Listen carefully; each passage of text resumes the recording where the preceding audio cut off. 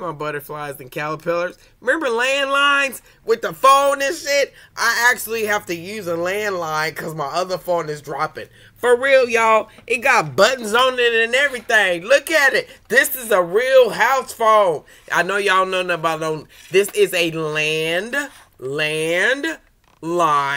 It plugs into the wall. It has a button on it that you can actually dial for other people. I know y'all millennials don't know what the fuck that look like. But bitch, I am seriously on the landline because I'm getting tired of y'all drop calls. Peace out.